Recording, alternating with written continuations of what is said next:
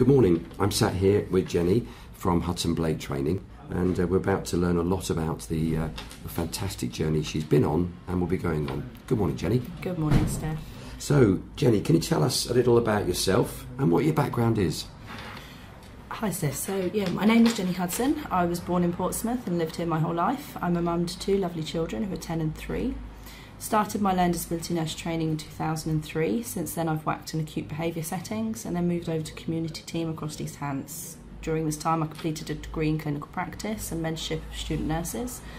I left 3 years ago and registered as a childminder so I could be available for my children more while I discovered what my next career path would be. Wow.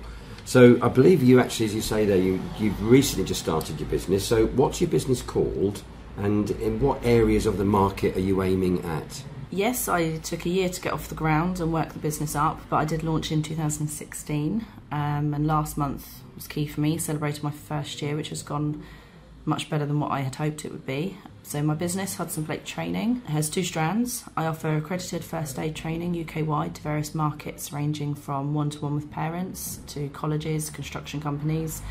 The other branch is health and social care courses with a core expertise in learning disabilities, and this is aimed at care providers, and mostly my target audience is obviously learning disability providers. And in the near future I hope to bring another strand, but it's a watch this space at the moment. So Jenni, as you say, you've been working for the last 12 months in your business, so what have you seen as the main challenges that you've experienced over the last 12 months?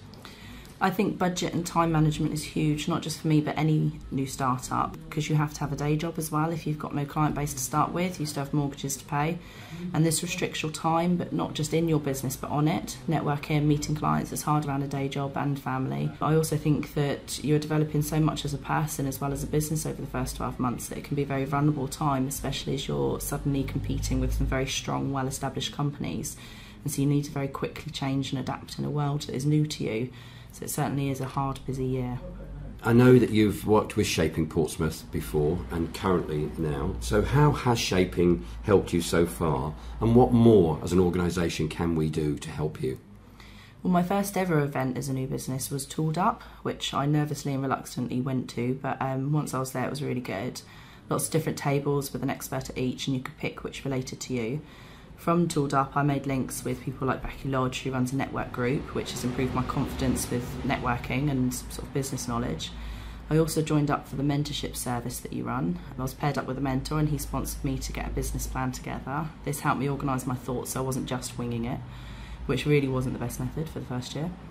I had clear goals that I wanted from the mentor and we achieved those really quickly in about 3 sessions, so I've still got a few to use, which I recently received the paperwork to sign up again for.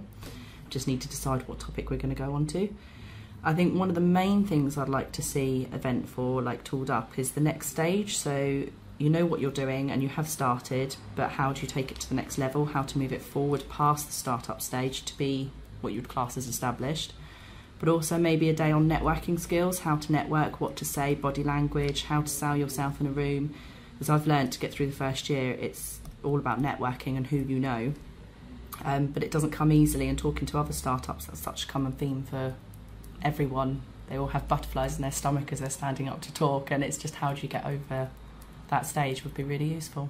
Okay, I mean, again, you've given us some great ideas there for the future. Some of those things we do have in plan, but some of them we don't. So, Jenni, all I can say to you is I'm delighted we've worked with you so far, and we're here to help you and work with you in the future. So good luck, and thank you for coming in this morning. Thank you.